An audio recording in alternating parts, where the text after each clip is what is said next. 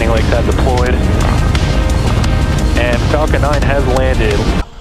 Hello everyone, and thanks for joining us today for our Falcon 9 launch of the European Commission's Galileo L12 mission from Florida. Falcon 9 is set to lift off from Kennedy Space Center's Launch Complex 39A in just about 9 minutes from now. My name is Yo Mezo, and I'm a propulsion engineer here at SpaceX. Today's mission is a special one. Not only is this mission expected to be our 337th overall mission to date and 42nd mission of the year, but this will also be the second 20th flight of a Falcon 9 booster, which comes just about 2 weeks after reaching that milestone for the first time.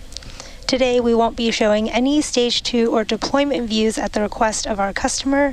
We also won't be attempting to recover the first stage due to the additional performance required to deliver the payload to medium Earth orbit.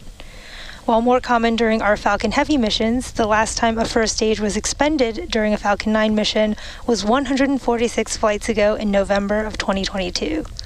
On most Falcon 9 missions, enough propellant remains in the first stage after stage separation to enable landing, recovery, and ultimately future missions. Since expending a booster is so rare, we wanted to take a minute to recognize what this booster has enabled over its 20 missions. Let's meet the vehicle and learn a little bit more about what makes Falcon 9 and this particular booster special.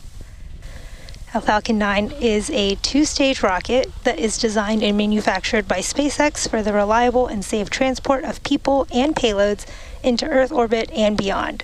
It is also the most flown U.S. launch vehicle ever. It is also the first and currently only orbital class rocket capable of reflight. The entire vehicle stands 229 feet tall, or about the height of a 21-story building. The bottom two-thirds of the vehicle is the first stage, also referred to as the booster. Not only is the first stage the largest part of the rocket, but it's also the portion of the rocket that we attempt to land for future reuse. Reusability is a critical part of our goals of reducing the cost of access to space and making life multiplanetary.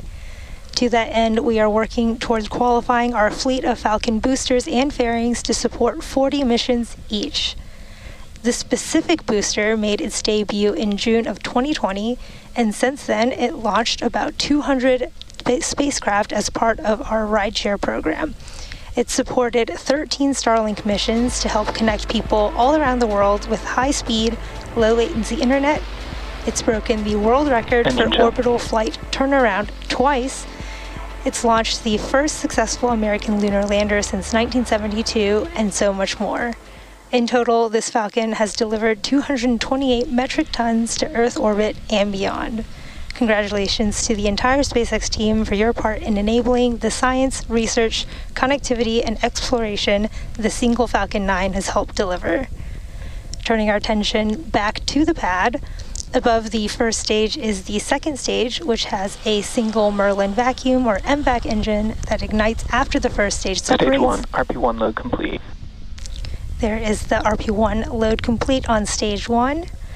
And again, the second stage on top of that first stage is what will carry today's payload into orbit. And located above that second stage is the payload fairing. At 17 feet in diameter, the carbon composite fairing protects satellites on their way to orbit and is jettisoned approximately 3 minutes into flight. The fairing halves supporting today's mission are both flight proven, with both flying for their 4th time. This mission also marks the 200th mission to use flight-proven fairings. Now, after separation from the second stage, both fairing halves will return to Earth and will be recovered by our recovery vessel, Bob. We are a little over 5.5 minutes away from liftoff, and at this point in the countdown, we are waiting for the clamp arms to begin opening up beneath the fairing, and for the transporter erector to begin to retract away from the vehicle in preparation for liftoff.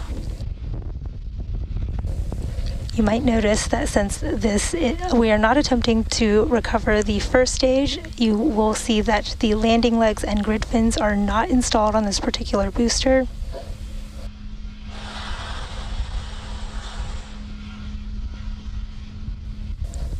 Now we are waiting. Pressurizing for strong back retract. You heard that call out. We have begun pressurizing for strong back retraction, and we are waiting for those clamp arms below the fairing to begin to open in preparation for the strong back to lean away from Falcon 9.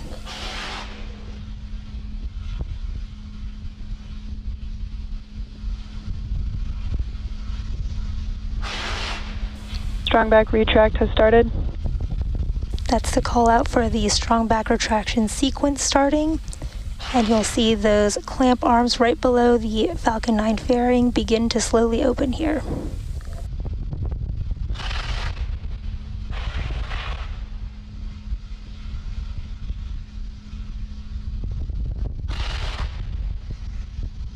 There you can see those clamp arms slowly opening up.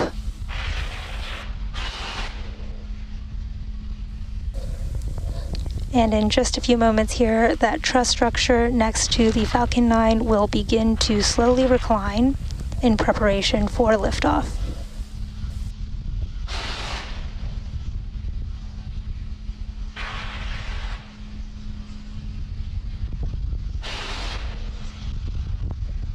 There you can see the strongback slowly leaning back from Falcon 9. Now both the first and second stages of Falcon 9 are nearly fully loaded with 1 million pounds of kerosene fuel and liquid oxygen. Now both the first and second stages should finish loading propellant about a minute apart from each other, and the first stage should be wrapping up in just a few seconds here at T-minus 3 minutes, with the second stage following at about a minute after that at T-minus 2 minutes.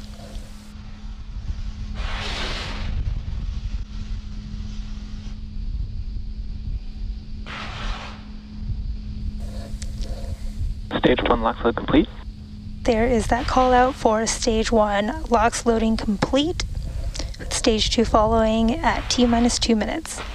And at T-minus 60 seconds, Falcon 9 will be in startup, and this means that the rocket's autonomous internal flight computers will have taken over the launch countdown, and just inside of T-minus 2 seconds, we will light the Merlin 1D engines for liftoff. Now, the vehicle continues to be healthy, and the Falcon 9 team is tracking no issues. Weather is green, and the range is ready to support a liftoff at 8:34 p.m. Eastern Time. We do have a backup opportunity tomorrow at 8:30 p.m. Eastern Time if we don't lift off as scheduled today for any reason. Stage 2 LOX load complete. There is that call out for stage 2 liquid oxygen loading complete. We are now fully loaded with over 1 million pounds of liquid oxygen and kerosene propellant on Falcon 9 first and second stages. Again, that white cloud you see on the left of your screen is normal and expected. It is venting from the transporter erector liquid oxygen line. Now, this next major event will happen in just about 30 seconds, where Falcon 9 will go into startup. And that is when the internal flight computers of Falcon 9 will take over the countdown. Preparation for launch.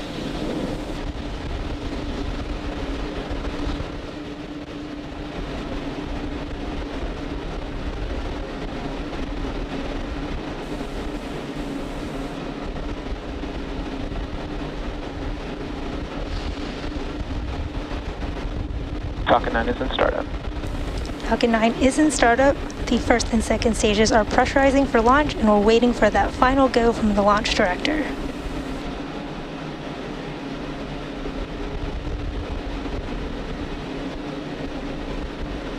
Countdown, Falcon and Galileo, go for launch. You heard that final go for launch from the launch director. All systems are go for a launch of Falcon 9 and Galileo L12. T-minus 30 seconds.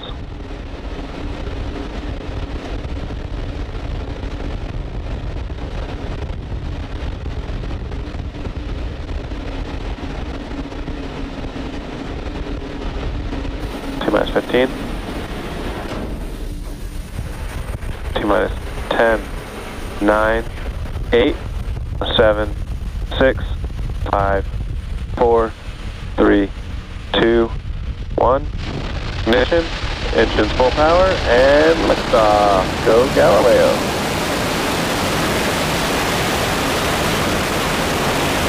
Sequence 2 generation.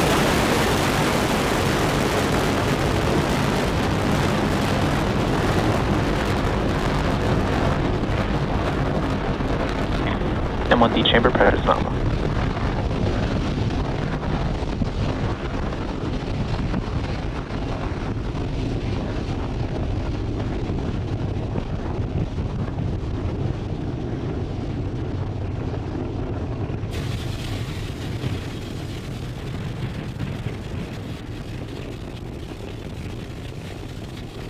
Power and telemetry nominal.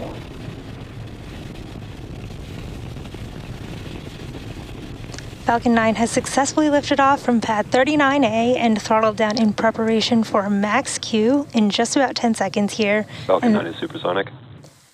Now Falcon 9 is supersonic and heading into max Q, which is the highest amount of aerodynamic pressure that it sees during ascent.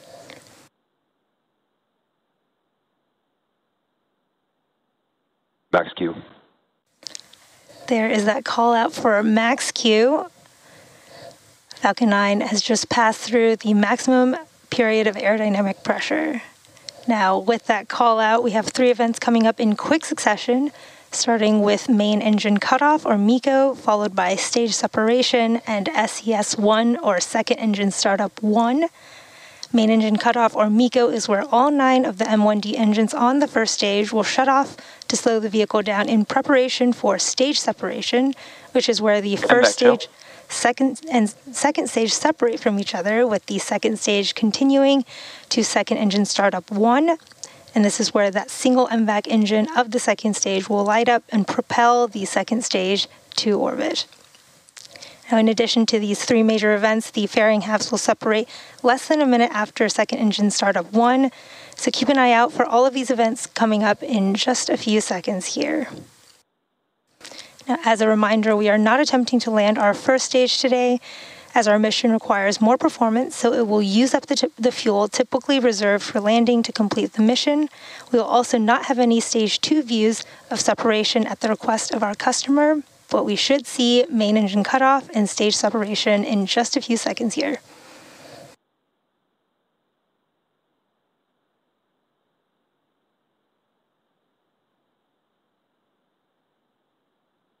MECO. Stage separation confirmed. There was main engine cutoff and stage separation, and you heard that call out for second engine startup of our MVAC engine. And we are expecting to hear that call out for fairing separation in just a few seconds here. It should be in about 30 seconds. Again, we will be attempting to retrieve these fairing halves once they fall back down to Earth using our recovery ship, Bob. Again, we are waiting for fairing separation. We won't have live views of that, but we will get the call out from Mission Control that you see on your screen.